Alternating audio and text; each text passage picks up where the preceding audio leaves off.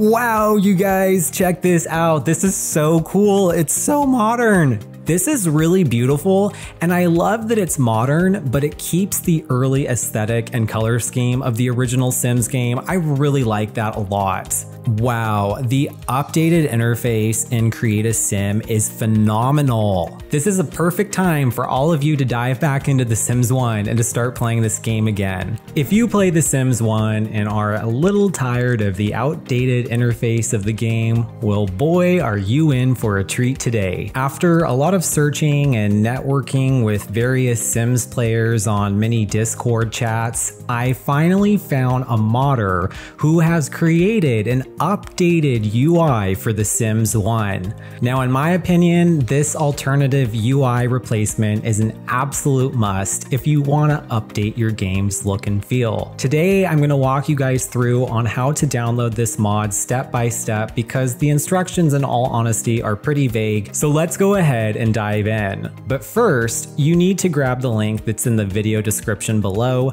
That will take you to the page where we will download this mod. So let's do that first. All right, well, the link is on a Tumblr website. This is the creator Justmiha. And if you scroll here to the very front, you will see the Sims 1 alternative UI post that they recently posted. This is honestly the only Sims 1 UI replacement that I have been able to find, and it was created recently. At the time of this recording, the year is 2022, and this was posted back in April. So this is really new. Now, I'm a member of the Lazy Duchess server group, and this was the only way I came across this mod, and I absolutely lost my when I saw this. So all we need to do here is to just scroll to the bottom of this first post and click on this download link here for Sim File Share. Now for me, if I click on it, it immediately downloads, but I get a warning that it says it can't be downloaded securely. But if you click on the three dots here and select keep, that is totally fine. I think a lot of the reason for this error is because it contains program files from the game. That's my thought. It's probably tracking it as a probable threat, but it isn't. So we're gonna go ahead and click on keep anyway, and that will download the zip file. Now, if you've never extracted a file before, not to worry, you can download an application to be able to do that. A lot of people use 7-zip, that's a great one. I happen to be using WinRAR. The next thing we're gonna do is we're gonna navigate to our program files, and we need to locate the install directory of the Sims Complete collection. If you've watched my previous tutorial on the widescreen patcher, then you already know how to do this. However, if you're new, you just need to locate the install directory of the game. Often, more times than not, that will be in your C drive, and for me that happens to be the case. But if you did download your game to an external drive or an SSD, that's where the files will be located. Mine is in my C drive, so I'm gonna go ahead and double click on that, go to Program Files times 86, and we're gonna navigate to where our game files are located, and that's really gonna be dependent upon how you got this game. I'm gonna double click on the Sims Complete collection here. And now a crucial step I want all of you to do. This is very crucial, so pay close attention. You're gonna want to scroll down to your UIGraphics folder, copy it, and paste it on your desktop or to a hard drive. Now, if you don't make a copy of the UIGraphics file and you find that you really want to go back to the original interface of the game, you won't be able to do that. So you need to copy this file. If and when I ever decide to go back to the original UI of the game, I will just simply take that original UIGraphics folder and drop that in here. Now, the next step we need to do after we have copied our original UIGraphics folder is to go to our downloads folder. After you've navigated to your downloads folder, you should have this zip file that says TS1 UI, which stands for the Sims 1 UI. The next thing you're gonna need to do is to just right click on your zip file and to extract it. I'm gonna go ahead and extract it into my downloads bin.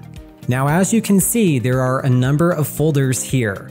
The instructions are here, but since you're watching this tutorial, you don't need to worry about the file. Now, the first step, which is pretty crucial, is to know which resolution you play the game in. Now, if you watched my widescreen patch tutorial, chances are you're playing at 1920 by 1080, so the folder that you're gonna need is the one that says 1920 res. Pretty much all of us, in my opinion, are probably playing in widescreen mode at this point, so we're going to use the 1920 res folder. But before we do that, we need to take the UIGraphics folder here from the zip file and drag this into the Sims Complete Collection folder.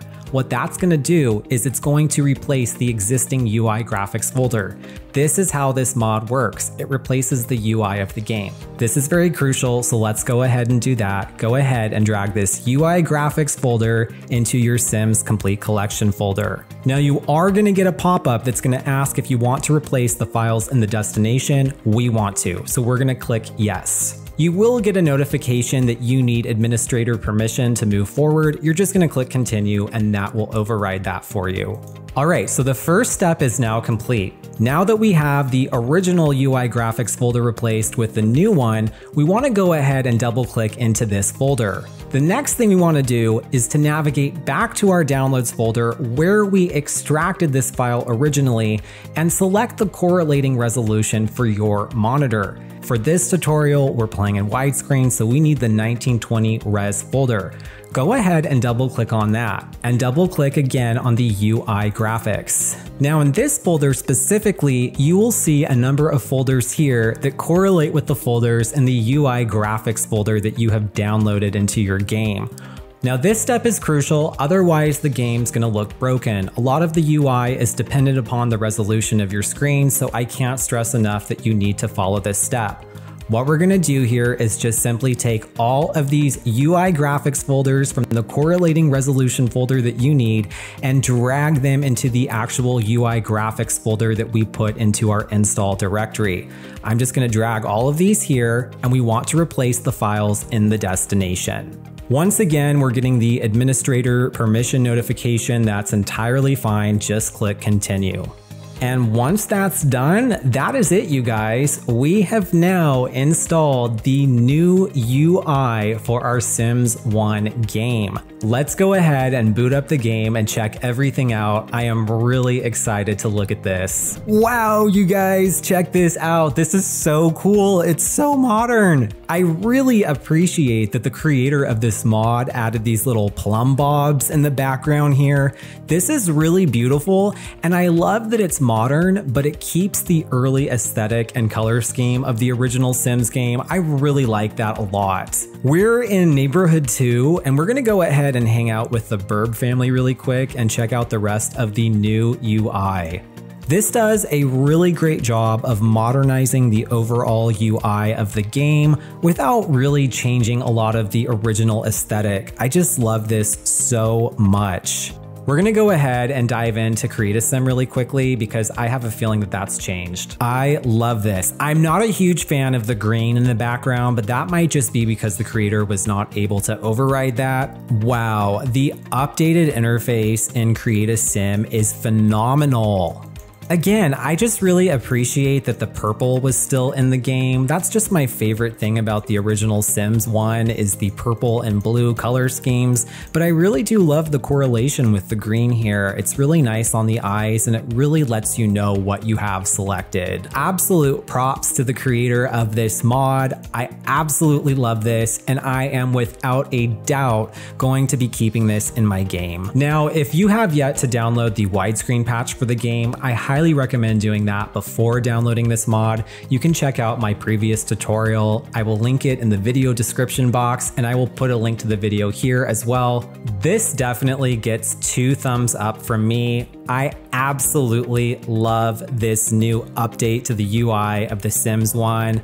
This is a perfect time for all of you to dive back into The Sims 1 and to start playing this game again. Well, that wraps up today's tutorial. I hope you found it helpful. If you did, please do me a big favor by smashing that like button and consider subscribing to my channel. If you really enjoy my tutorial videos, you might also enjoy my Let's Plays. Thank you so much for watching. This is Ian with Nostalgic Games, and I will catch you next time. Bye.